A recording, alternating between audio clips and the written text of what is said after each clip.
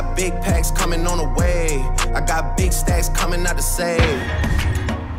It is official, Drake is now in the weed business. After handing out bouquets of flowers around Toronto earlier this week to promote his new venture, today, November 7th, he announced he's launching a cannabis company called More Life Growth Co. Now, according to Reuters, the Six God is taking a 60% stake in the company's joint venture deal with the Canopy Growth, which will produce and distribute marijuana. The licensed company will be built around wellness discovery and overall personal growth. Now, speaking on his new venture, Drake said, "The opportunity to partner with a world-class company like Canopy Growth on a global scale is really exciting. The idea of being able to build something special in an industry that is ever-growing has been inspiring. More life and more blessings."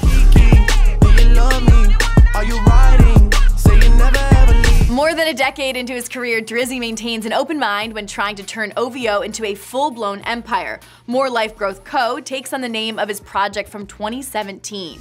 Now, for more on this story, you can head to Billboard.com. And until next time, for Billboard News, I'm Chelsea Briggs.